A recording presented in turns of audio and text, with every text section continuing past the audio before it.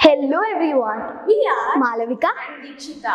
On this occasion of National Science Day, We have challenged ourselves to do 16 experiments, and that is about 3 experiments per minute. which works out to merely 18 seconds per experiment. We couldn't achieve it in any of our dry runs, but we have hope. All of these experiments have the stuff you can find at home. You should definitely give them a try. At the end, we'll be also doing a bonus experiment. Some of them require adult supervision, but they're all really fun. Okay, let's go. The first experiment works with the principle of static electricity. Rub a ball against the silk cloth. Now place it near the tissue papers and see what happens. It attracts. Great. The next experiment uses the principle of hydrophobia.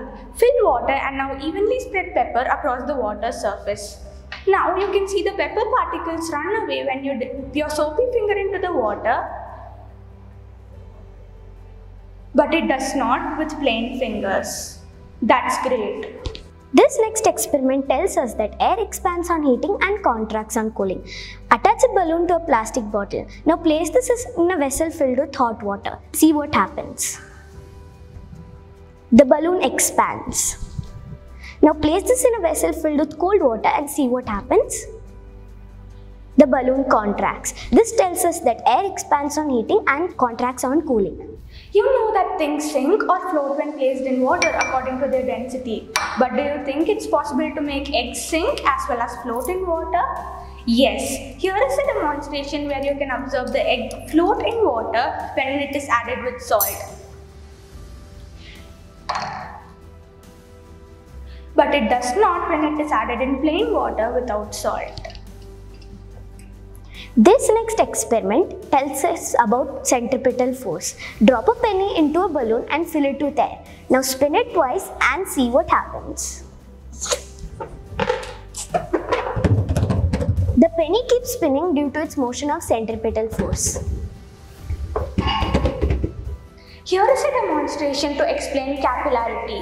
We have taken 3 glasses, the first one with red colored water and the next one with yellow colored water.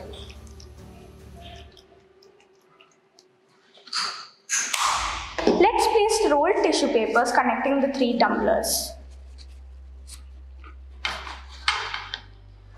So this experiment takes a lot of time, so we've already made this. You can see here we have placed rolled tissue papers and water from both the tumblers passes through the pores in the tissue paper and falls in the 3rd tumbler as orange colored water. Here is an experiment to demonstrate atmospheric pressure. I have filled water till the brim of this cup and now I am placing a card on top.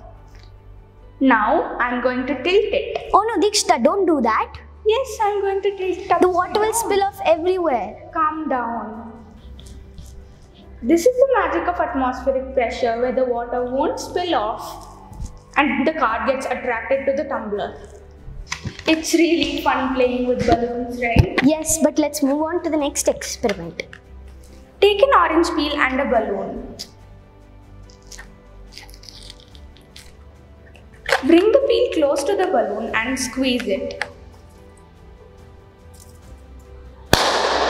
It pops. As soon as the droplets of the orange peel juice fall over the balloon pops. This is because of the limonene oil which is present in an orange, which quickly dissolves the rubber balloon, causing it to pop. Our next experiment demonstrates center of gravity. Insert a toothpick between 2 forks and see how Deekshitha balances it on the brim of the tumbler. It stays. See how the edge of the toothpick balances itself on the brim of the tumbler? This is center of gravity. The next experiment uses the principle of surface tension. Have a few toothpicks placed in this pattern. Now let's drop some dish soap and water. This experiment takes some time, so let's come back to this later to see the result.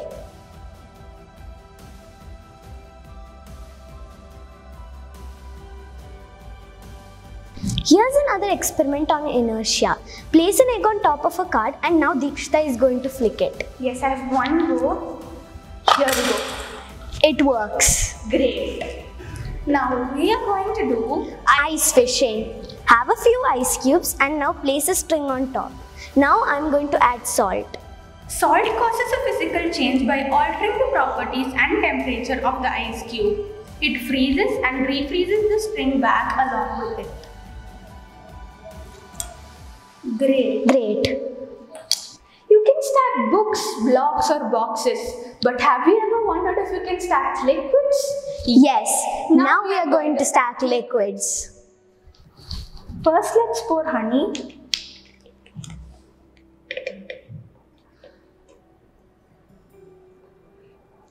Then dish soap.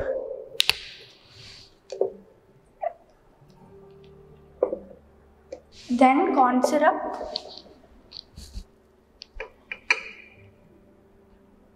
Then colored water. Then lamp oil.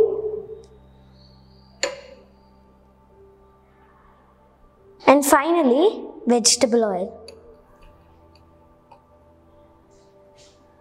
You can see they've arranged themselves according to their densities. They are immiscible due to their difference in densities.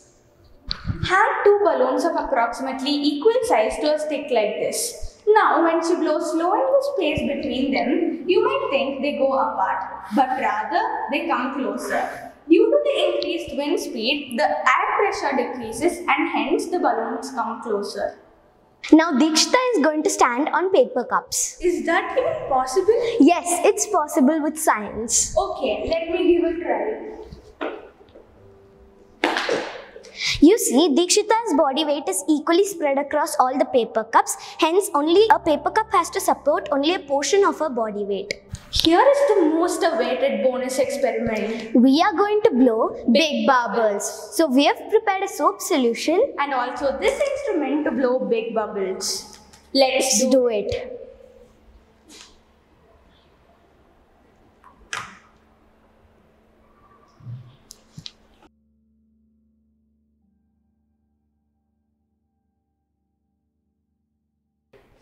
We did it! We would like to end this video by telling you that science is a word that is used to describe a method of organizing our curiosity.